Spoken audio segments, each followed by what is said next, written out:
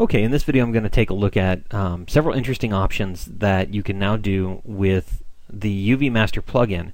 I was talking to Paul Gabori about the fact that as a Lightwave user we don't have access to GoZ natively, and he was mentioning that GoZ is a file format that has all kinds of additional options into it. And one of the interesting things that he noted was that when you go to use UV Master, it's actually utilizing a GoZ file. And that kind of got me thinking about some of the interesting things that we can do. So I'm going to share that with you in this video. I'm going to go ahead and start off with the demo head, and I'm going to go over and dock Z plugins to the tray. I'll open up UV Master and I'll choose Work on Clone. That way we can start off with an object that has no subdivision levels.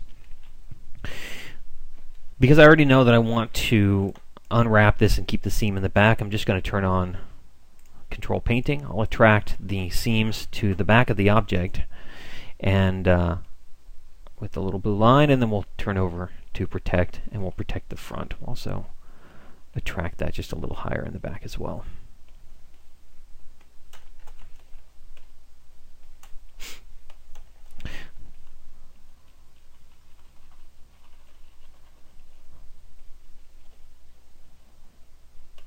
And we'll just protect it a little more on the sides. Okay. Let's go ahead and unwrap this, and then we'll flatten it and check the results. So we'll flatten it, unflatten. Let's find out why. Oops. Let's find out why the UV is, there we go, apparently flipping. All right, everything's good. So now at this point, let's just sort of see some of the things that are currently possible with this. We're going to go ahead and copy the UVs. We'll go back over to our regular demo head, and then we'll paste the UVs onto this. So we'll do paste UVs. Now, at this point, the UV should be on this model, and in ZBrush 4 we now have the option to go into our UV map section and choose this option called Morph UV. That's going to show us the actual UV layout, and if we hit Shift F to show the wireframes, we can now see that this UV map has been applied to this object. Now, sometimes while you're working with your object, it's just more useful or more beneficial to be able to work on a flattened version, because when we are dealing with the full three-dimensional version, we have to work around the object if we wanted to paint, let's say, goggles from the front to the back, or any sort of Polypaint or deformation work. So sometimes it's very helpful to be able to work on the flattened object. So if we morph the UV in this case,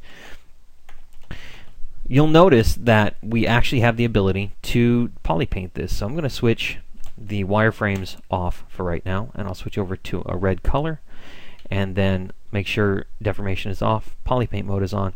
You'll see that we can actually begin to Polypaint directly onto this mesh.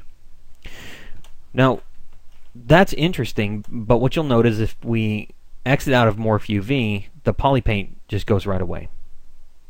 So to work around this, we can attempt to copy the Polypaint back to a texture map, and then from there pull it from the texture map back to the Polypaint again if we so desire. So let's go ahead and do this. We'll paint onto the mesh, and then we'll come over to texture, and we'll do new from Polypaint. But one of the things you're going to notice at this point is the option for new from Polypaint is now grayed out. It's not an option. We can't click on it. And even if we do something like new texture, it's still not going to give us that option. So ultimately, while we can paint on the model, we really can't keep the Polypaint. Same thing holds true for deformation. So for example, if we go in, I'll go ahead and lose the Polypaint just to make that obvious.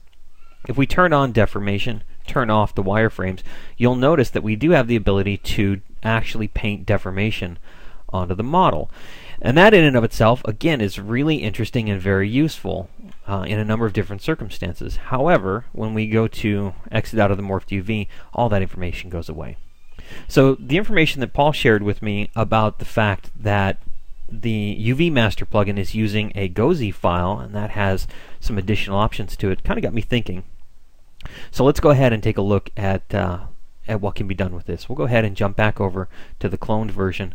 This is our low-res object, and if we go into the UV Master plugin again, we'll notice that we can flatten this out, and we'll see our UV. okay, which is excellent.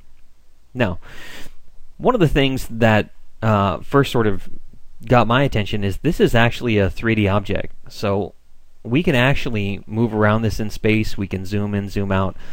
And right off the bat, because this is a flattened piece of geometry, there's some very interesting things that this allows us to do. One, if we want, is to simply go over to Document and use ZAppLink to port this over to Photoshop. We can then paint onto the object, paint a texture map for it, and bring it right back into ZBrush, and then apply either the texture to Polypaint or the texture to the UV map, or we can apply it back as deformation using the displacement map option. So some interesting things that open up from that possibility. The truth is, though, we could do the same thing of ZApplinking to Photoshop just by unwrapping the object with the Morph UV option. So what makes this interesting is the fact that if this is a GoZ object, and if we've truly flattened this, which we have, not just morphed it, if we switch over to something like the Move brush, we can now begin to actually edit the shape of our UVs. So this becomes very, very, very interesting to us as texture artists, as modelers, sculptors, the ability to now go in and adjust the UV map on your own is really very powerful. Now, we can't separate polygons off into islands, but we can at least go through and clean up and work with the mesh. And if we want to see how the deformation is actually, or how the changes to our UV mesh are actually being applied to the textures, we can simply go down, because this is a 3D object, we can go down to the Tool menu, open up the Texture option, so let's find that, and then we'll pick one of the UV checkers. I'll go ahead and load one of those in real quick, and we'll get that applied to the object.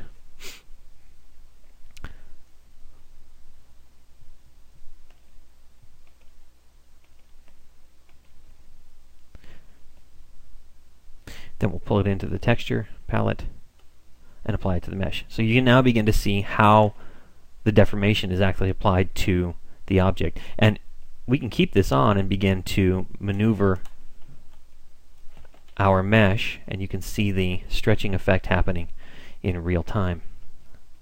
So that in and of itself is quite interesting and opens the door for some very interesting possibilities. Let's go ahead and turn that off, though. And I'm just going to go back to UV Master since I don't want to keep these deformations. I'll unflatten the object, and then I'll unwrap again. That should restore the UV to its prior state.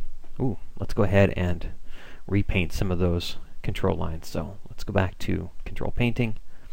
We'll attract. There we go. And let's unwrap again. And then we'll turn on Flatten. Great.